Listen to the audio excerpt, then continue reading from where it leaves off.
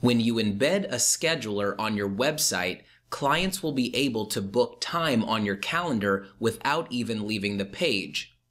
Before you share a scheduler publicly, make sure you've connected a lead capture to your scheduler template as the additional form in the Advanced tab. Once your template is ready, click on the link icon next to the name of the scheduler template in the left-hand side menu.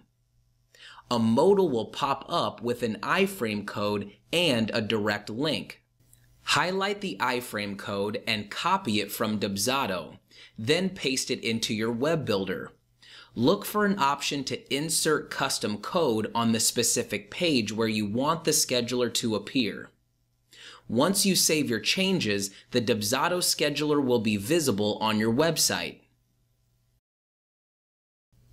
Tip number 1. If you need help inserting a custom code on your website, reach out directly to your web builder. Tip number 2. If you don't have a website, you can use the direct link option to share a public scheduler with someone who reaches out to you.